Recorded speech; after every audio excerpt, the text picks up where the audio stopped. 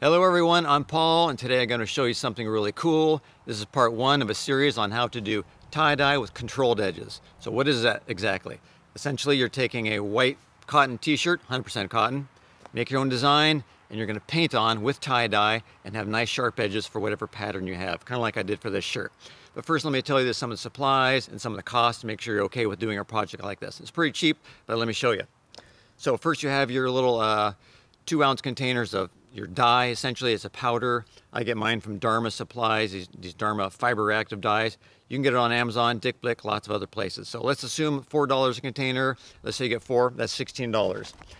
Freezer paper, so this is what you're going to use to draw your design on it, cut it out, iron it on a shirt, paint inside, $4. You're also going to need soda ash, which I didn't bring up, but there's what it looks like. Really cheap, $2 for a 2-pound bag. That's what helps the fiber active dyes bind to the shirt better. You're also going to need something called sodium alginate.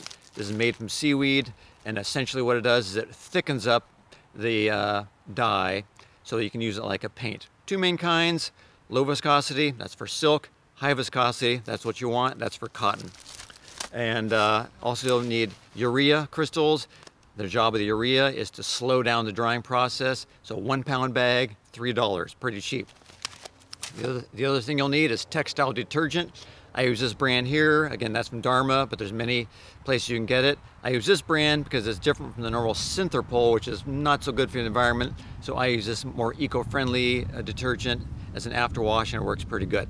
The job of the afterwash detergent is to, when you're done with your project, you put it in the wash, the excess dye bleeds out. You don't want it going into the areas of the shirt where you don't want dye. So the job of that is to prevent that. So total, about 40 bucks. So fairly affordable to do this. And the good thing is it's not just one shirt. This can get you many shirts and probably last you a couple years with that $40 investment. It took me a while to figure out this whole process. There was many epic failures, but after a couple years, I finally have it down pretty good. Okay, let's go to the next step. Okay, so the first step is to put your design on the freezer paper. That would be kind of the paper side, not the waxy side.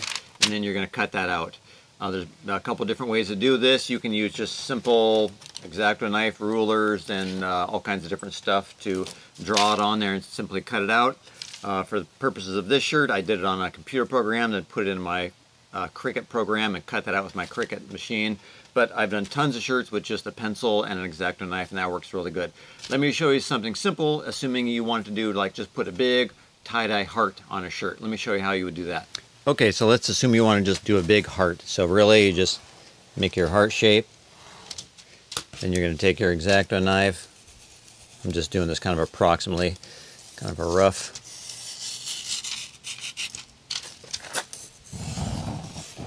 So, and I'm not even really going on lines, but just to show you how to do this. Okay, so there's my design. Now, I've got a nice heart shape there. So then I would put that on the shirt.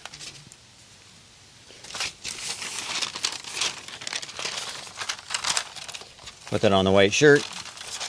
You're going to iron on and paint inside this area there.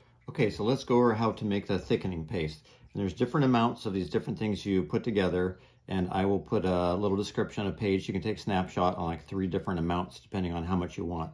First, for this one, I'm going to take 1/3 cup of hot water, put it into my little glass bowl. And for 1/3 cup of water, you want to put 1 tablespoon of the urea crystals in here. Okay, so now that you got it in there with the hot water, you want to stir that until you can't see little crystals anymore. So this just takes about a minute or maybe 2, so I'll catch up to you in about 2 minutes. Okay, so here we are about the 2-minute mark, and if you can see in there, those crystals are pretty much all gone. Now, the next thing we want to do is add our sodium alginate in here, and that's the stuff that's going to make it thicken up so it makes it nice, like a paint, almost like oil paint if you've ever used oil paint. So for this amount, I like to use about 1/2 teaspoon. And as you put it in there, let's see if you can see this. I'll try to do it left-handed or backwards. You just stir, stir, stir until all that stuff, sodium alginate, is in the liquid or in the solution. Now I'm going to stir this. This takes a while longer, so I usually stir this for about 5 minutes until it starts to thicken up a little bit more and you can't really see all these little pieces of the sodium alginate. This is then going to sit for 2 hours And it lasts anywhere from 2 hours to, I've used it up to a week later, and it works pretty good. So this is going to get much thicker than 2 hours, and I'll probably come back to the 2 hour mark and show you where we're at. But again, if you leave it for a couple more days after that, it gets super thick. I usually like it pretty thick for painting with the tie-dye. Okay, so I'll catch up to you in about 2 hours when this sits there and gets nice and thick. Zambo, 2 hours later. Okay, so let's look at our paste.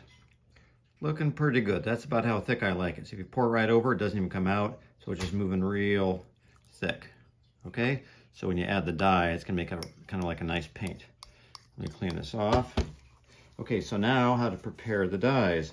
Before you start using your little tins, you want to put a little bit of the soda ash in each one. And just a little bit for each one. I'll do a couple. I'm gonna use 8 different colors, but see how I'm just putting a little bit in each one? Normally you would soak for normal tie-dyeing, you soak your shirt in it, but this process is a little bit different. So it's just kind of a little smidgen full, if smidgen is a real word. Okay, so now I'm gonna take some of my paste, put it down in there. This is a thickener, and you don't really need a lot. It goes a long way. And I'm gonna do 8. So actually I'll just do 1, and I'll do the 8 colors after I show you 1. Okay, so I'm gonna get this real dry. Now I'm gonna take, let's see, this is deep orange. So let's take some deep orange, and how much you put in there dictates how intense of a color it's gonna be. So I'm gonna take maybe about that much, drop it in there, maybe just a drop more so it comes out real nice and powerful. So see, not all that much. Then I'm gonna stir it up, put the lid back on that. So I'm gonna kind of stir, stir, stir. And that's gonna be real thick. And you gotta really make sure it all dissolves in there. All the different parts come together.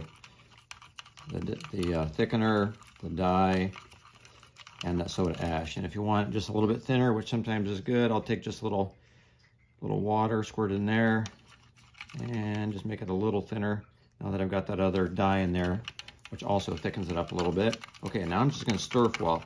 You really wanna make sure that soda ash is dissolved with the dye. Don't want any clumps. And then it's gonna make a great, basically, paint. And this is tie-dye, so this stuff stays on the shirts for a long time. I've had some for years, and it looks just like the day I made it. That's what you get when you use the soda ash and the real fiber reactive dyes. It just stays in there for a long time. Okay, so a couple little more chunks in there, but I would just stir a little bit longer until those chunks are basically out. But you can see we kind of got a nice painting paste for painting on the shirts. Okay, so I'm gonna go do 8 more different colors, and I'll meet up with you then. Okay, now to iron on the design. And remember, you want the shiny side, the waxy side down. This was a pre-shrunk shirt I haven't washed yet, so it's got a nice line right in the middle. So it kind of let me know where the middle of the shirt is. Not that it really matters, but it depends on your design. And let's say I want to put it right about here. And maybe there. Okay, so I'm going to take my iron, which I have on pretty high setting. I'm just going to iron it right on. I'm actually going to turn down the steam. We don't really need a lot of steam. We just want it super hot. And I'm going to press down so that freezer paper really is stuck to that shirt. And I do have a towel, an old towel, between the 2 layers of the shirt. So when I paint on here, I don't want it going onto the back of the shirt. So I'm just going to put this on here. Do part 2 because I want kind of a circle around the whole thing. And maybe right there. Okay, so then I'm going to iron this one on too. And there we go, pretty centered. First, just kind of tap it down. Okay, then I'm going to iron this one on. So I'll catch up to you in a minute. I'll probably take the painting outside because it's getting a little bit darker and I want to catch some of that sunlight so I can see the actual dye paint when I paint. So I'll catch up to you in a minute outside. Okay, time to paint. Now I have all my tie-dyes ready to paint, so here we go. Oh, I can hear a woodpecker above me, how cool. Okay, so what we're gonna do here is we're going to take our paints, and you wanna paint real lightly. You don't want a lot of goop stuff on top, so you just kinda wanna take it real small. Actually, I think I'll use a smaller brush in that area there. So you don't want a lot on the edges of the freezer paper. So I think I'll do the star, kind of a glacier blue. And I'll show you how I do like one other little bit, and I'll catch up to you after a while. So there's the star. You try not to make it too thick, otherwise when you're trying to get the excess dye off later, it'll splatter around to get on the shirt, so not too thick. Okay, so there's the star, and I'll catch up to you in a little bit. I'll do a little more and show you where I'm at. Okay, so I've decided to do kind of a stripe pattern on the tree.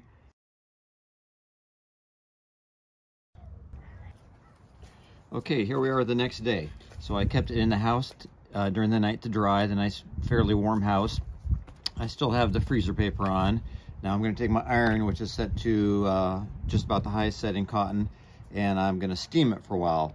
And just for kind of short periods of time, where you can use heat and moisture to lock in those colors. So we're just going to take it nice and slow. And I'm going to do this for probably 10 minutes because I want a lot of moisture in there. And I'm not going to drag it across the surface because that will take one color into the next area. Just set it on, steam, hold it for a second, and then move on to the next spot. So I'm going to do this, maybe 5-10 minutes. And of course you want to do this in a well-ventilated area outside like I'm doing now. Okay, so now I'm going to take that freezer paper off. Looking good, got some nice sharp edges there. One more section.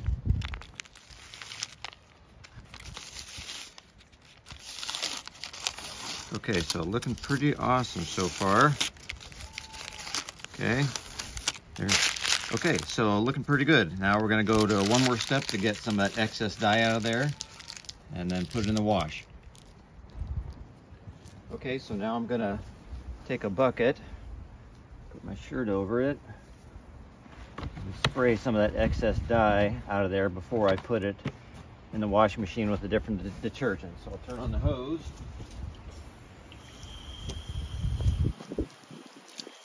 And just kind of slow it first. There goes a lot of the dye. I'm just going to spray that out of there.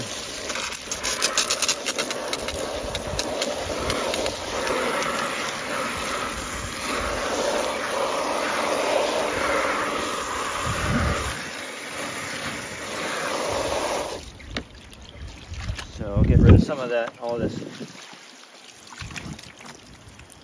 dye down in there, a little bit more, and it should be ready to go in. There's some areas where you can see the color bleeding through, so I just kind of push that right on through the shirt. Now I'm going to put it in my shirt where the hot water is going to hit it. Throw in an old towel. I'm going to put in a little bit of that Professional textile detergent. It takes just a 1/4 cup. You turn on the hot cycle and second rinse. I'm going to put just regular washing machine soap in here also, not too much.